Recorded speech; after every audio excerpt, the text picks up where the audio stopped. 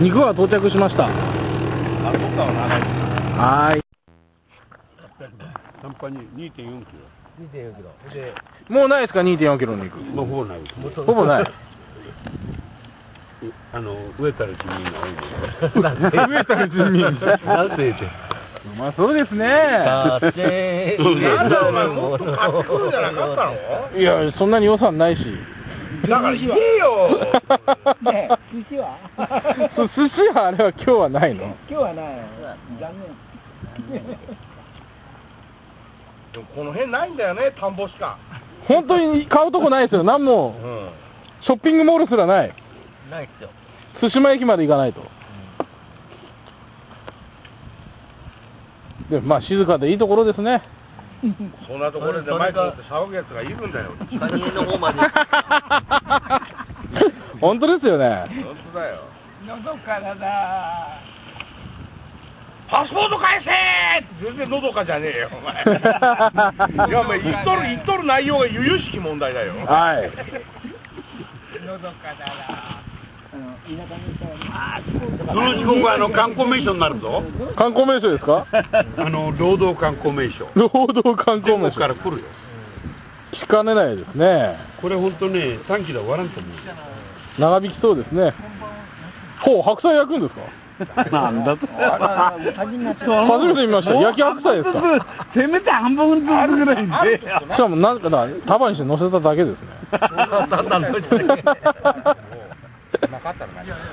佐々木さんなんか俺にやることで文句あるの？一番つけてるの？ちょっと俺の喧嘩の必殺文句あるんだから。なんだ？息すんなこら。てめえがしないで人に言え。息すんなこら。だからてめえがやらないで。俺は発明した言葉だから。発明したんですか？もう入れ替えましょう。もう大西3分クッキングの味ですかね。ちぎって乗せるだけ。魚はみんな煮るっていうね。そうなんですよ。どんないい魚でも煮るんですよ、お兄さん。とにかく煮ますよね、お兄さん。焼かないですよね。焼くセンスもない。だからって煮なくてもいいじゃないですか。全部煮るんですよ。刺身も？そう、刺身なんかね、置いてあると煮る。で、なんか俺がニンニクペースト買ってきて置いてるとスプーンですくって全部食っちゃうんですよ。1キロぐらいあったんだよ。健康にいいから。刺身ができる魚だったらおろ3枚にさばいちゃうな。いや、煮るから。煮る。うん。醤油だけでとかそういう微妙な煮方する。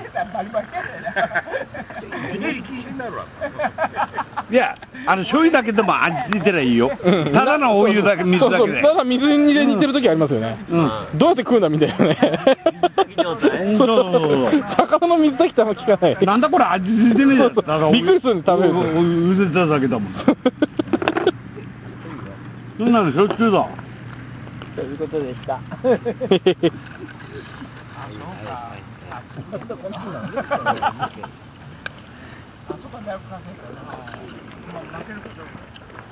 こうやってやってくると全然食わないんだよ。肉かも。これ豚だよ。マトンだよ。いら。チキンかマトンがダメなの。パンね。食べてる。またね。マトンは食べるよ。お前肉パン。ああ、そうですね。彼が鶏しか食べれるんだろうな。そうですよね。いや、少し食ったら。羊も食うんじゃないかな。マトンも食うよ。誰も言ってない。聞いてなかったから大丈夫。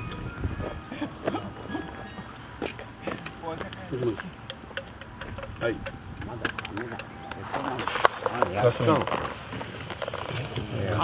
電話かかってきたら電話出たいな、どんな声だか。このバカ野郎で。バカ野郎。このバカ野郎からスタート。誰が？はすみって言ったがな。分かった。はい。明日も大体基本的には霞にいますのと、ほぼ一日。そういうどこ？そういうここ。そういうここ。はい。誰？エグレさん。おう、さすが料理人ね。あ？山田さん。山田さんか。天敵ね。天敵なんですか？天敵だった。奥さんね、お兄さんの鬼柄平あれだね。あ、またさん。入れた。まあ大西さんがこれを取ろうと思って山田さんは将軍。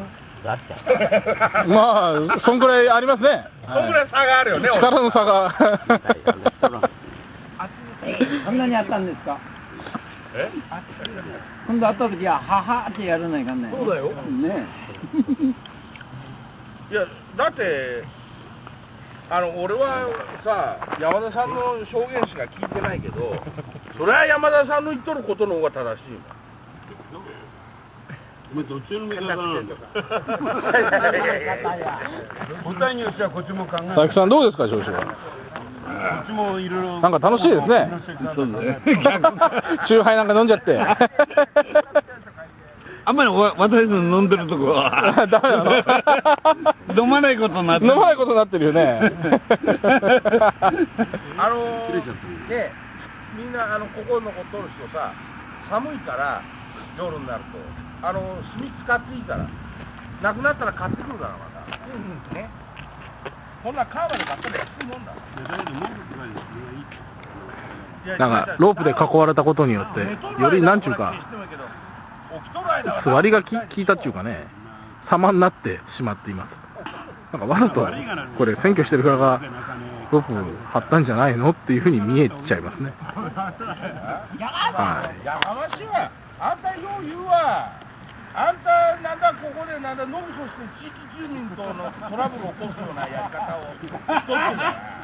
大皿もしとるんだから。お前笑ってられたぞ。お前俺に言ったろ。大西さんか俺のどっちかが言うようにしますからって。嘘ばっかだからよ。二人ともおらんかったからや。大西さんいなくなるの知らんもん。知らんもんって言っておかしいじゃないかお前。俺はあれはそういうマンツーマンの中じゃないですか。俺は言ってないよ。俺今経済の関係大丈夫だから。いやいや昨日だよ。違うの。僕が言ってんのね佐々木さんね。